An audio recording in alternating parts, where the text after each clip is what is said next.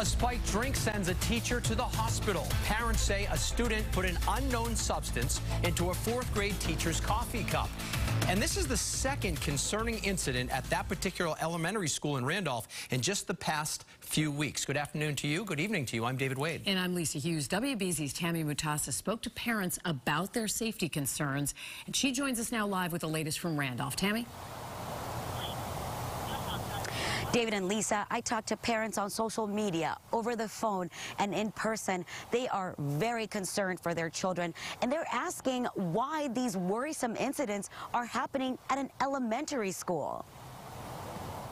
It's like, shooting fish in a barrel. I feel like the barrel is the school and my child is the fish. Am I sending her into a situation where I'm dooming her to be at a location where an incident could occur? The frustration is intensifying for parents at Donovan Elementary after a series of disturbing incidents. People are afraid of what they don't know.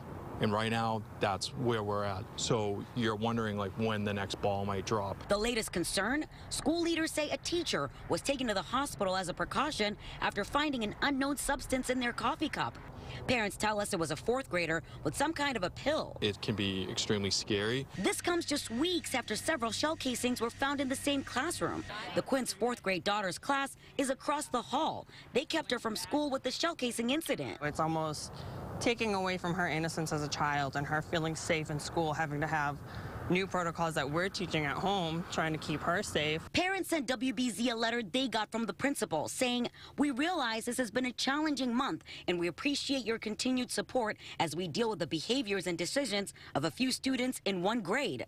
The principal went on to say an investigation found that 5 students were involved with the empty shell casings and threatening letters at school.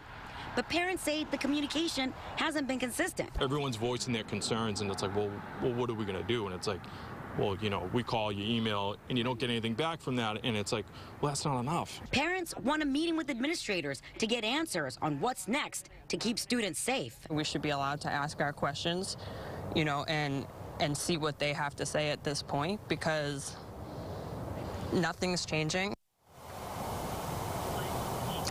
I reached out to the superintendent and the principal. I'm still waiting to hear back. Live in Randolph, Tammy Mutasa, WBZ News. Tammy, thank you.